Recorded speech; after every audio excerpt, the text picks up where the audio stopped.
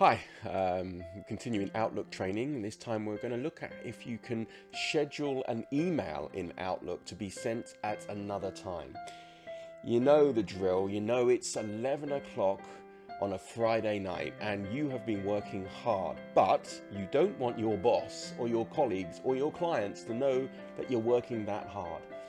Might not be a bad thing letting them know, but you just don't want to get replies over the weekend, etc. You want it to be sent on Monday morning. So this is how you do it. So if you're in Outlook, just click on the new email button just to start a new email. And under the options tab at the top, you've got a button here that says delay delivery. So if you click on delay delivery, another box appears. Now under the delivery options section, just here, if I just zoom in so you can see, you can then see have do not deliver before, and you can set a certain date.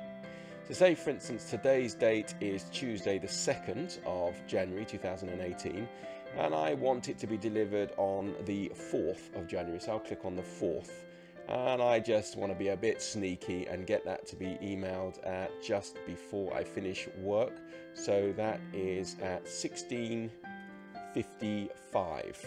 So just going to zoom back there.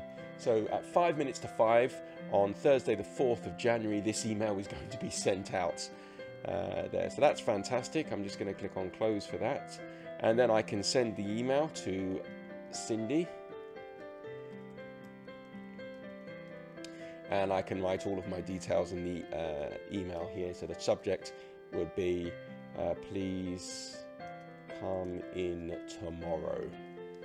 Maybe not the best email and maybe not the best time to send that email, however you get the idea. So you can set up your emails, you can set them up beforehand, and using the button at the top, the delay delivery button, you can time your emails to go at exactly the time you need them to go. Thanks for watching.